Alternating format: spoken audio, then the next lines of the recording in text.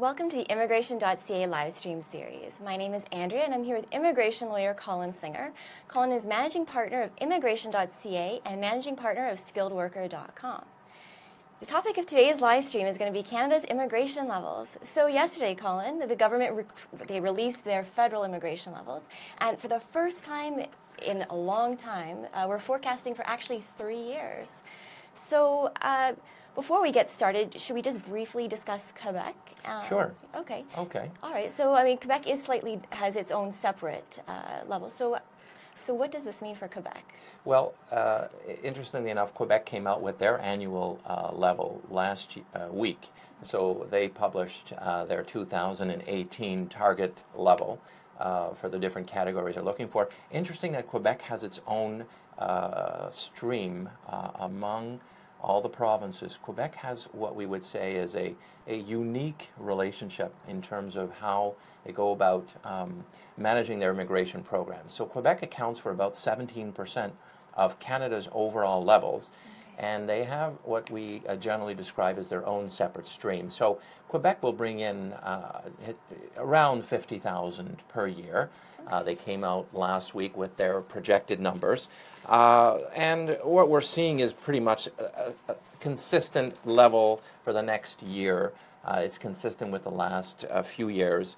So they're looking to bring in approximately 50,000. And the increase is really negligible in terms of what Quebec is going to be bringing in as an increase. We're not really seeing that much of an increase. I think what Quebec is looking to do is hold things steady, get through their fairly large inventory. And that's been a problem for many applicants to Quebec, is the delays to process an application have been unmanageably high.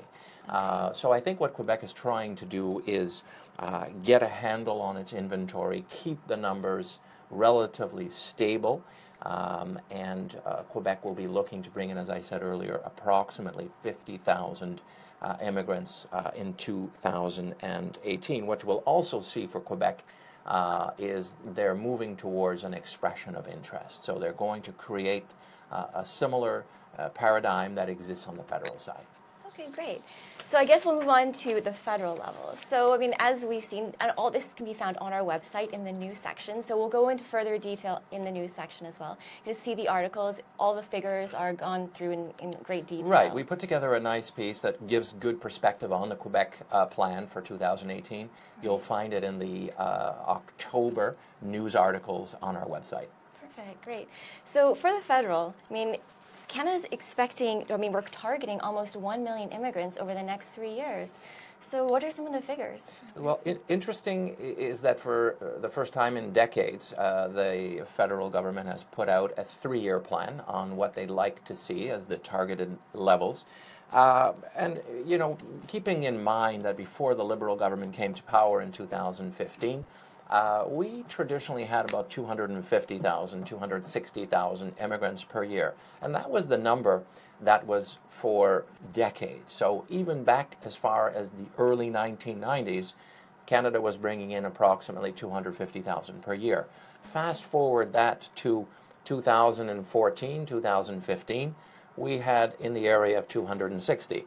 When the federal government came into power, the current Liberals, they moved that bar up by 40,000. So they moved that up to 300,000. So for the first time, we've now started using language which is called 300,000 per year. Okay. We've seen that again for 2017. And the 3-year plan looking forward for 3 years, 18, 2019, and 2020, by the time they're all done in 2020, they're looking to bring in approximately 350,000 immigrants per year. The ramp-up starts modestly in 2018, next year.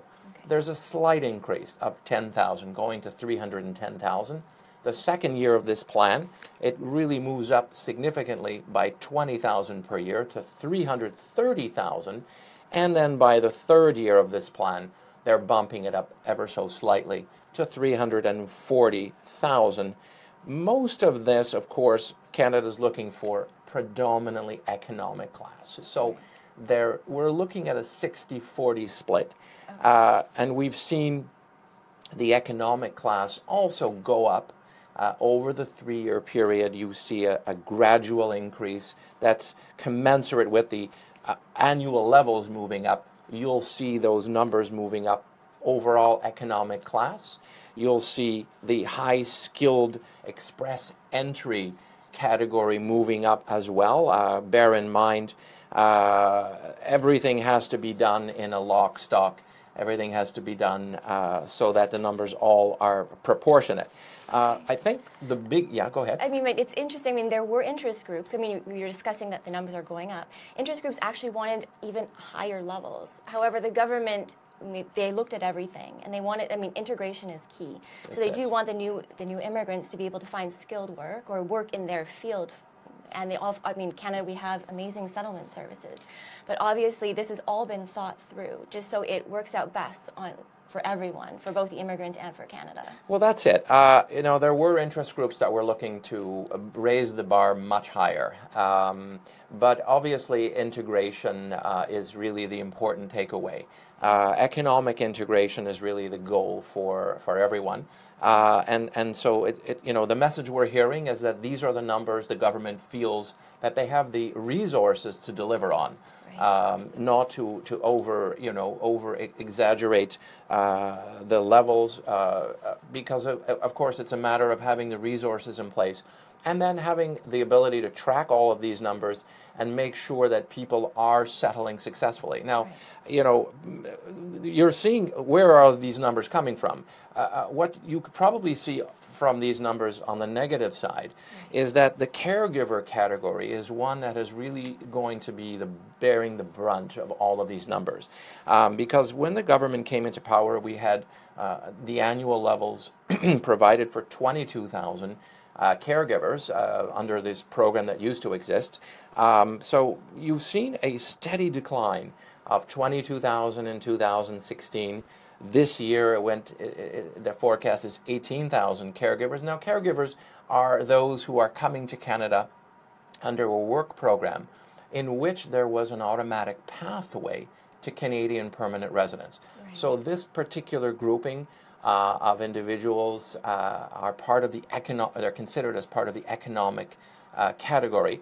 But if you take a look at the numbers in terms of going 3 years forward, this year's 18,000 of caregivers goes to 17 next year, 14 in year 2, and finally in year 3 it's down to 5,000. And what all this really tells to most people in the field, we all know there's a big backlog of caregivers who've been applying for permanent residence, and and the rules changed quite dramatically. So that you no longer have an automatic pathway to Canadian residence if you come into Canada under the caregiver stream.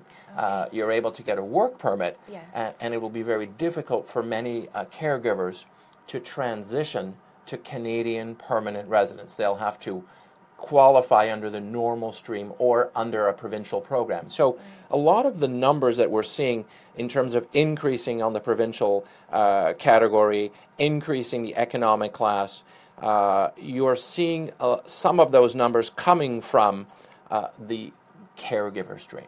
Okay, and what about students? I mean, obviously we've seen with the Federal Skilled Worker Program, having Canadian education does get you more points, Canadian experience. You know, we have many temporary workers here too with Canadian work experience. So obviously some of that would factor into some of those numbers as well. Well, I think that's right. I think to a large extent what we're seeing is there's a big pool of students in Canada, a growing pool, and that's upwards of 400,000 per year.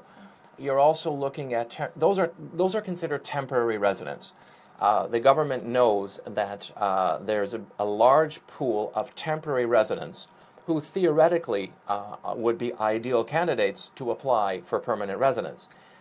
Knowing that it's a challenge to keep students here for a number of reasons, but the goal here is to bring in permanent residents who are in one of the temporary resident streams. So the non-permanent resident, the temporary workers, there is a growing number as well. You're looking at upwards also of 400,000 temporary workers in Canada who can theoretically apply for Canadian residence under one of the programs.